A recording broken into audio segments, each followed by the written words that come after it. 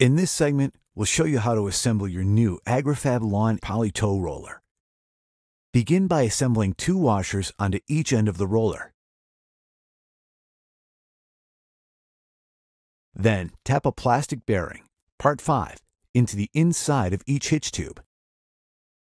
Now align the hitch tubes onto the end of the roller shaft.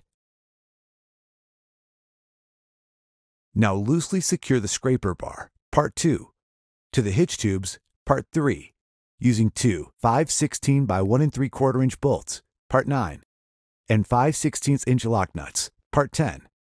Do not tighten it yet. Then, loosely secure the ends of the hitch tubes together with 2 5/16 by 3 inch bolts, part 7, and 2 5/16 inch lock nuts, part 10. Do not tighten it yet. Next, loosely assemble the hitch brackets to the hitch tubes, using 5/16 by 2 1/4 inch bolts, part 8, and 5/16 inch lock nuts, part 10. Do not tighten them yet.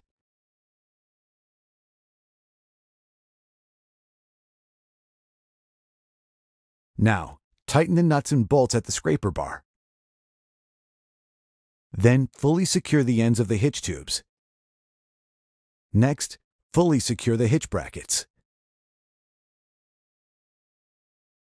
Now, install the hitch pin, part 13, and secure it with the 1/8 inch hair cotter pin, part 14.